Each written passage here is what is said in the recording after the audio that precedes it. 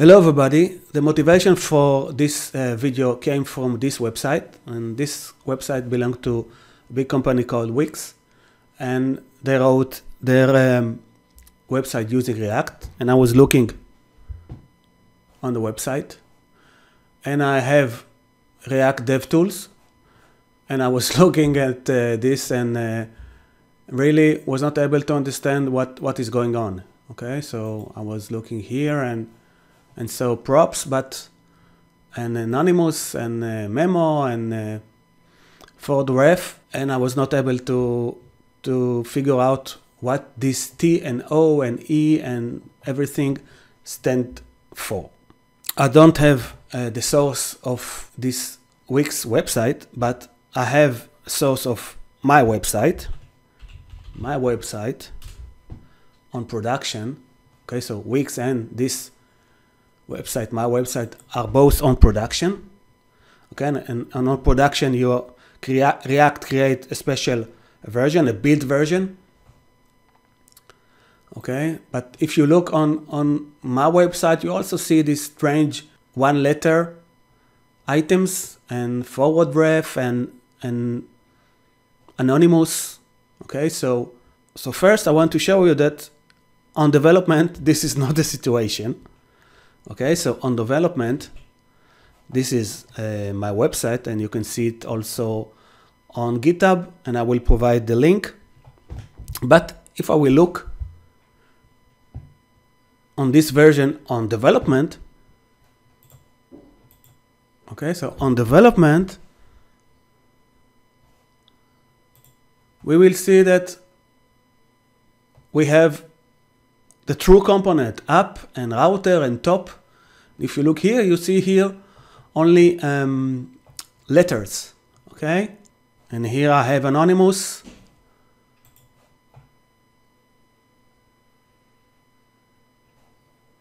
And here I don't have, I have here one anonymous.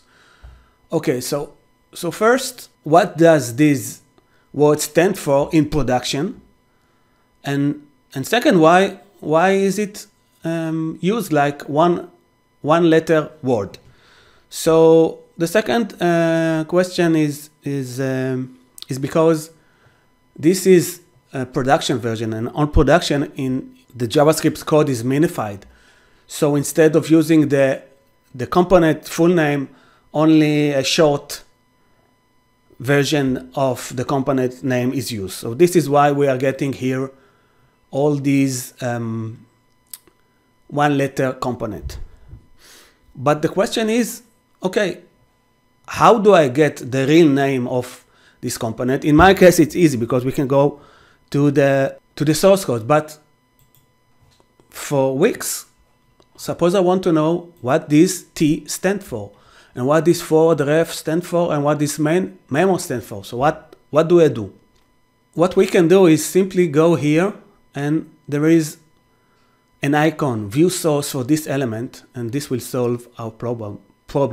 Okay, so we can see that actually the T was the root element of Wix, and you can see here even the name of the file, and you can see that it is TypeScript file.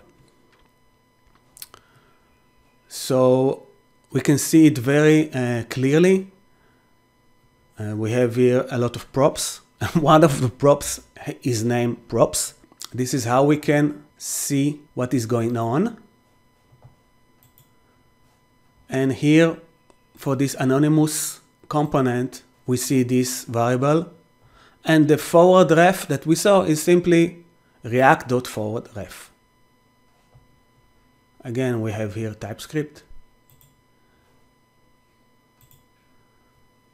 And the memo here, we can look inside, and we can see that this component is using react.memo, and again this anonymous, an arrow function, a variable. So to sum it up, the letters here are instead of full component name, because this is production version, it is minimized. We can see exactly the name of the component by using the view source. And in the view source, we can see the whole source of the component. And this is it. Thank you.